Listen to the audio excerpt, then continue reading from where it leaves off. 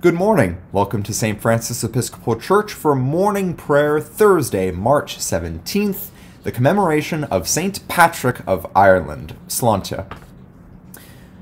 God of revelation, unveil your kingdom in our midst. Show us who we truly are in you. Expose the illusions that distort our vision. Deliver us from temptations that contort our living. Open our eyes in this time of trial, that resistance may be the secret of our joy, and our joy a sign of your peace. Amen. O Lord, open our lips, and our mouths shall proclaim your praise. Rend your hearts and not your garments. Return to the Lord your God, for he is gracious and merciful, slow to anger and abounding in steadfast love, and repents of evil. Glory to the Father, and to the Son, and to the Holy Spirit, as it was in the beginning, is now, and will be forever. Amen. The night has passed, and the day lies open before us. Let us pray with one heart and mind. As we rejoice in the gift of this new day, so may the light of your presence, O God, set our hearts on fire with love for you, now and forever. Amen.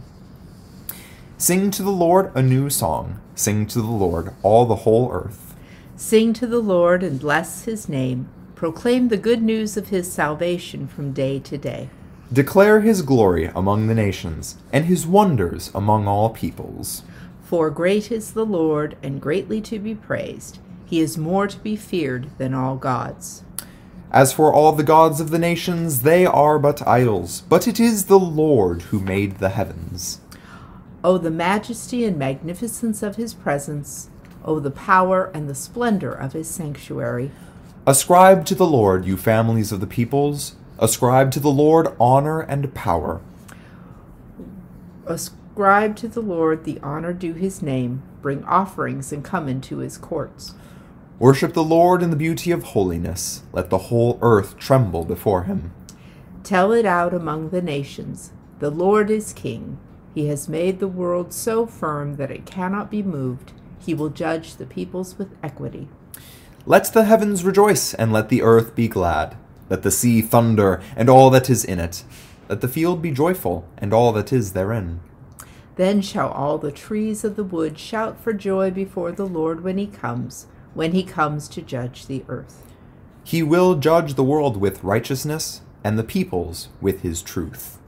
Glory to the Father, and to the Son, and to the Holy Spirit, as it was in the beginning, is now, and will be forever. Amen. A reading from the first letter to the Thessalonians. You yourselves know, brothers and sisters, that our coming to you was not in vain, but though we had already suffered and been shamefully maltreated at Philippi, as you know, we had courage in our God to declare to you the gospel of God in spite of great opposition. For our appeal does not spring from deceit or impure motives or trickery, but just as we have been approved by God to be entrusted with the message of the gospel, even so we speak, not to please mortals, but to please God, who tests our hearts.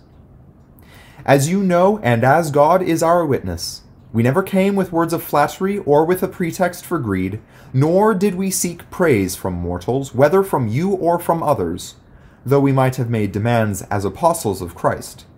But we were gentle among you, like a nurse tenderly caring for her own children.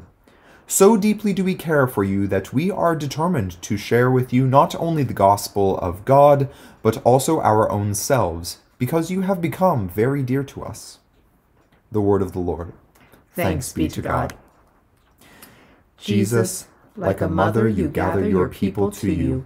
You are gentle with us as a mother with her children. Often you weep over our sins and our pride. Tenderly you draw us from hatred and judgment. You comfort us in sorrow and bind up our wounds. In sickness you nurse us, and with pure milk you feed us. Jesus, by your dying we are born to new life. By your anguish and labor we come forth in joy. Despair turns to hope through your sweet goodness. Through your gentleness we find comfort in fear. Your warmth gives life to the dead. Your touch makes sinners righteous. Lord Jesus, in your mercy heal us. In your love and tenderness remake us. In your compassion bring grace and forgiveness. For the beauty of heaven, may your love prepare us. Glory to the Father, and to the Son, and to the Holy Spirit, as it was in the beginning, is now, and will be forever. Amen. A reading from the Gospel of Matthew. Now the 11 disciples went to Galilee, to the mountain to which Jesus had directed them. When they saw him, they worshipped him, but some doubted. And Jesus came and said to them, "All authority in heaven and on earth has been given to me. Go, therefore, and make disciples of all nations, baptizing them in the name of the Father, and of the Son, and of the Holy Spirit, and teaching them to obey everything that I have commanded you. And remember, I am with you always, to the end of the age." The word of the Lord. Thanks be to God. Blessed be the Lord, the God of Israel. He has come to his people and set them free. He has raised up for us a mighty Savior, born of the house of his servant David.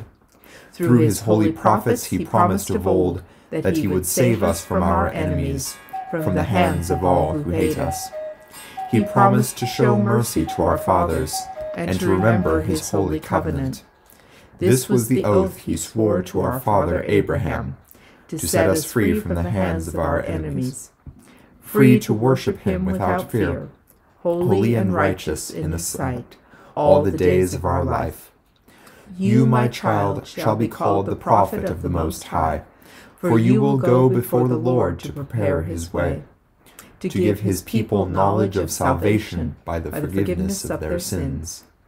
In the tender compassion of our God, the dawn from on high shall break upon us, to shine on those who dwell in darkness and the shadow of death, and to guide our feet into the way of peace. I believe in God, the Father Almighty, creator of heaven and earth. I believe in Jesus Christ, his only Son, our Lord. He was conceived by the power of the Holy Spirit, and born of the Virgin Mary. He suffered under Pontius Pilate, was crucified, died, and was buried. He descended to the dead. On the third day he rose again. He ascended into heaven, and is seated at the right hand of the Father. He will come again to judge the living and the dead. I believe in the Holy Spirit, the Holy Catholic Church, the communion of saints, the forgiveness of sins, the resurrection of the body, and the life everlasting. Amen. The Lord be with you. And also with you. Let us pray. Our Father, who art in heaven, hallowed be thy name. Thy kingdom come, thy will be done, on earth as it is in heaven. Give us this day our daily bread, and forgive us our trespasses, as we forgive those who trespass against us. And lead us not into temptation, but deliver us from evil. For thine is the kingdom, and the power, and the glory, forever and ever. Amen. Almighty God, who in your providence chose your servant Patrick to be the apostle of the Irish people, to bring those who were wandering in darkness and error to the true light and knowledge of you, grant us so to walk in that way, that we may come at last to the light of everlasting life. Through Jesus Christ our Lord, who lives and reigns with you and the Holy Spirit, one God, now and forever. Amen. Grant us, Lord God, a vision of your world as your love would have it, a world where the weak are protected and none go hungry or poor, a world where the riches of creation are shared and everyone can enjoy them, a world where different races and cultures live in harmony and mutual respect, a world where peace is built with justice and justice is guided by love. Give us the inspiration and courage to build it, through Jesus Christ our Lord. Amen. Amen. Creating and renewing God, in this Lenten season we each need the opportunity to clear our eyes of the glaze of indifference and apathy. Help us get our minds off distractions, obsessions, and self-pity so that we don't feel helpless. Help us to start over. Reorient head and heart so that we may fill our whole selves with life-affirming activities and thoughts. Through Jesus Christ our Lord. Amen. Let us pray to God, who alone makes us dwell in safety. For all who are affected by coronavirus, through illness or isolation or anxiety, that they may find relief and recovery. Lord, hear us. Lord, graciously hear us. For those who are guiding our nation at this time and shaping national policies, that they may make wise decisions. Lord, hear us. Lord, graciously hear us. For doctors, nurses, and medical researchers, that through their skill and insight many will be restored to health. Lord, hear us. Lord, graciously hear us. For the vulnerable and the fearful, for the gravely ill and the dying, that they may know your comfort and peace. Lord, hear us. Lord, graciously hear us. We commend ourselves and all for whom we pray to the mercy and protection of God. Merciful Father, accept these prayers for the sake of your Son, our Savior, Jesus Christ. Amen. Fast from judging others. Feast on Christ dwelling within. Fast from fear of illness. Feast on the healing power of God. Fast from words that pollute. Feast on speech that purifies. Fast from discontent. Feast on gratitude. Fast from anger. Feast on patience. Fast from pessimism. Feast on hope.